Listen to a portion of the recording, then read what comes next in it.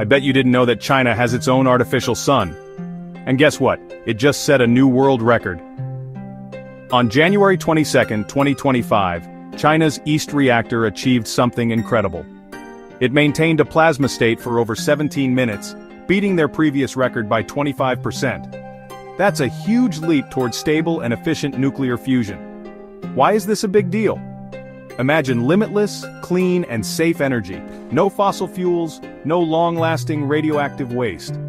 This breakthrough brings us one step closer to that dream. But are we there yet? Not quite.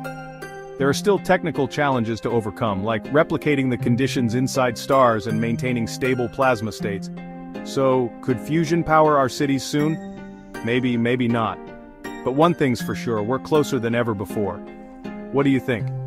Is fusion the energy source of the future, or are we still decades away?